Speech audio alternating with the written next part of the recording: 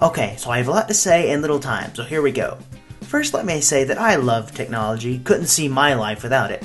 The fact that we now have a mobile device that has a camera, GPS, and functions that would make most laptops blush is just amazing. Let's just think about it. In the 1950s, there was the world's first commercially available computer, called the UNIVAC. It was 13 metric tons, 25 by 50 feet, held 12,000 characters, that's 12 kilobytes, and had the average speed of 2.26 megahertz. While your average smartphone is 3 ounces, holds 16 megabytes, that's 16 billion characters, and has the average speed of 1,000 megahertz. Wow, and that's just hardware. These new advances have forever changed the way we live, from entertainment to business to simply how we communicate. But is there something we're not seeing? As modern technology becomes more and more intertwined with our lives, it has the tendency to influence us in undesirable ways. It's time to step back and realize that in this digital age, it is important to know how these new innovations affect us, our workspace, and our future offspring.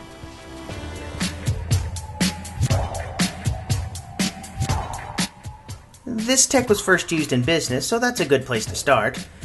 We're all in agreement that companies wouldn't be what they are today without the latest innovations. The way they transfer money and information? They've changed completely, and you probably already know that. So let's move on to the negatives. One serious chink in the armor is that information in a computer system is easier to be stolen by pirates.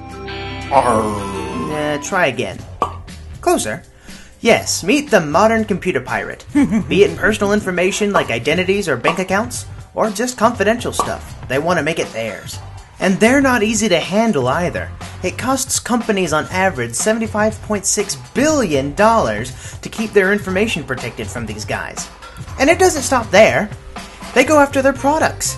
The software, music, and movie industries lose tens of billions of dollars each year as pirates create digital copies of their work and post it up on sites where people can download it for free. I mean, the software business lost $50.1 billion alone. Goodness gracious! Really makes you think if it's all worth it.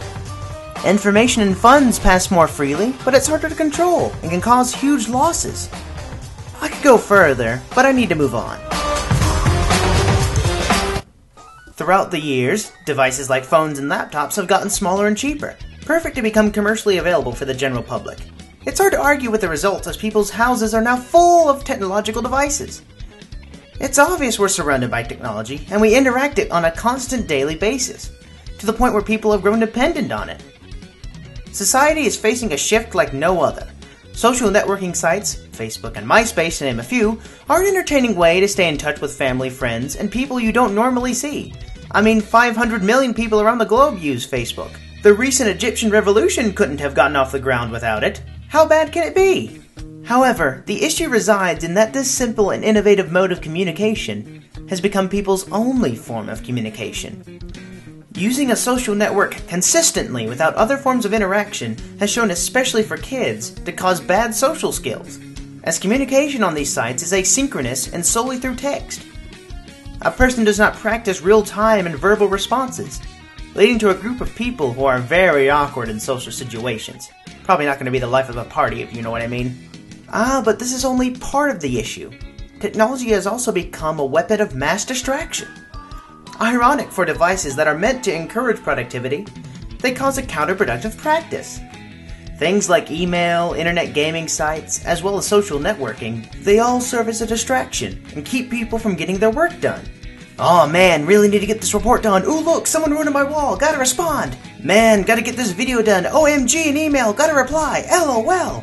And guys, I know you're gonna be mad at me. YouTube is great and all, but you have to admit it can be kind of Get out of here, Nyan Cat, I'm trying to make a point. As I was saying, it can be... Quit it. It can be... Oh, forget it. Distractions like this truly hinder the productivity of not only people at work, but school, and pretty much anywhere else, actually. It's undeniable that technology is our future, and it grants us the ability to accomplish tasks that men and women 20 to 50 years ago could not have imagined. But as modern technology becomes completely integrated with our lives, we need to be aware of its effects on us and society as a whole. For this new technology to be a constant benefactor of the human race, People need to realize that it doesn't hurt to take a break from our social networks and YouTube videos. It's time for us to remember that computers and smartphones are not the objects responsible for our futures. We are.